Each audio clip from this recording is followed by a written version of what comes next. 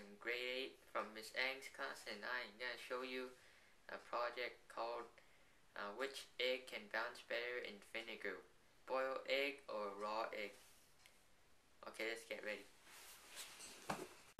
Hi, my hypothesis is I think that boiled egg can bounce better than raw egg because they start off with hard meat and raw egg starts off with gooey meat.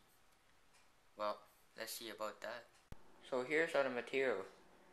2 bowls to put the eggs, 2 eggs, 1 raw, 1 cooked, and vinegar, which is the main source of the bounce. So what you do is you pour vinegar till it reaches the surface of each egg and leave it for 48 hours.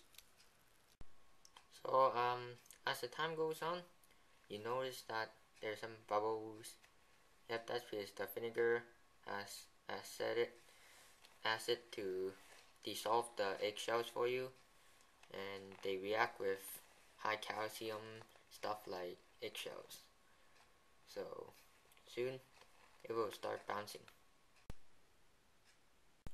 Okay, pour some vinegar into a bowl, new vinegar, and wash your egg and put it into a vinegar for another 24 hours, and you should be done. Well, this is my bouncy egg for the raw one. So this is my boiled egg, and it won't bounce as good. So at the end, the raw egg bounces better than the boiled egg. Yeah, so hope you enjoy it.